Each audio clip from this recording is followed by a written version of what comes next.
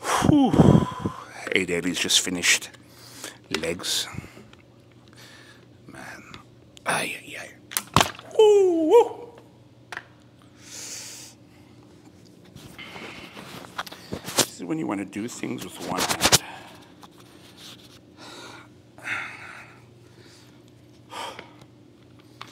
Let's try this again. Oh.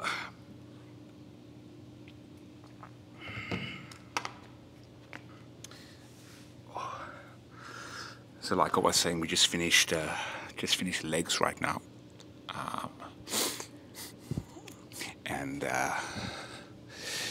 Man, what a session we did. We did like a PR for leg presses, 7 plates, boom. 8 reps, three sets.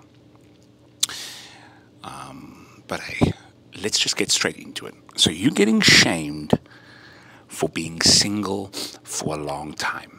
Maybe you are in your late 20s, maybe you're in your mid 30s, maybe you're even in your 40s or your 50s.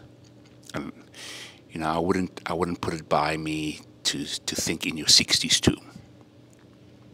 And the shame that you are getting is not overt. It's not people saying, hey, boom, boom, boom. It's kind of very passive aggressive, right? It's kind of just a jab, you know, a backhanded jab right there. And you're kind of sick of it right now. The purpose of this video is really to let you know this one thing. That it's okay to feel a little bit pissed off. But I want your attention to go from being pissed off to having this perspective. And I want you to pay close attention. This perspective is, if you are getting pissed off, if you are getting shamed, and if you are in a state of apathy right now, you're in a state of poor me, I need you to take this perspective. This perspective of, instead of focusing on not having someone right now, I want you to focus on, what are you doing with your life? Like real talk. Like there's a couple of questions I want you to consider. What is the legacy? Number one, question number one. What is the legacy that you want to leave behind? Right? Now, let's park woman on the back burner for a second. What is the legacy that you want to leave behind? Number one. Number two, what is the purpose and passion that God has given you that you are currently not fulfilling or not pursuing? What is that passion? What is your purpose? Number two. Number three, are you okay with you? Like real talk. Look, this is going to sound very obvious right now, but typically in life, you and I both know, it's typically the simple things that he's the most profoundly true. So, if you are not okay with you, nobody else is going to be. And the last thing you want is to bring someone else in a situation where you are unsatisfied. Now, when I say unsatisfied, I mean you are unsatisfied in terms of where you are in your life. You are unsatisfied, you know, when it comes to the position that you are in. So, for example, if you are someone right now that is, you're a young guy, you're on your grind. You and I both know that if you are in a state where you are trying to find someone, you know that you are not going to be able to put 100% in the thing that you need to put 100% in. Now, you might say, Randall, what if I get someone, what if I find someone, and that person helps me on my purpose? That person is going to be like a backbone, like really a helpmeet for the vision that God has given me. Okay, that's one. That's another situation all on its own. But even in that situation, you need to really, really be conscious of the time that you are spending on what the mission is and the time that you are spending off the mission.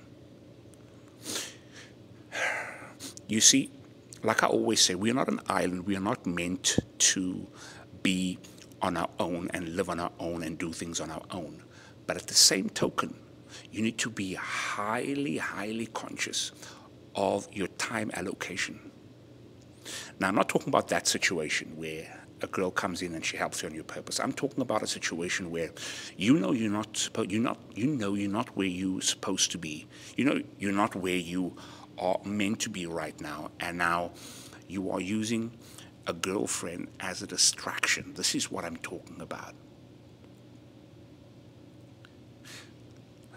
If I could put a pin on this point, I want you to remember this, that if you are getting shamed, if you are feeling guilty, if people is putting pressure on you for being single, I want you to know this one thing, and this one thing is, it is okay. It is totally okay to be single. Real talk, like really hear me right now.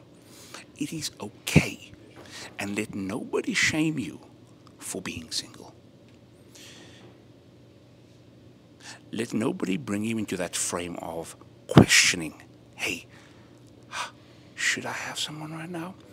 You see, that kind of questioning is a major, major distraction. You know what you're supposed to do. You know the mission that God has given you. You know the purpose that you are on right now. And hey, if she comes your way, she comes your way. But don't you dare go and drop your purpose, drop the work that you're supposed to do, drop your mission, and allocate now your time on chasing at the club, chasing, you know what I mean? Don't get this message twisted. I am not saying to forget about women and not focus your energy on the opposite sex. What I'm saying is focus solely on your mission and your purpose.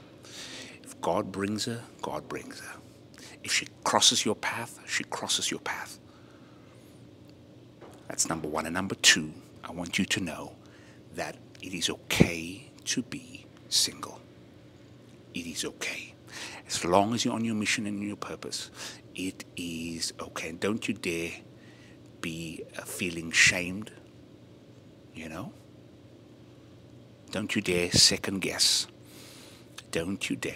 Listen, hey, like we always say, know that we are here not just to survive, but we are here to thrive.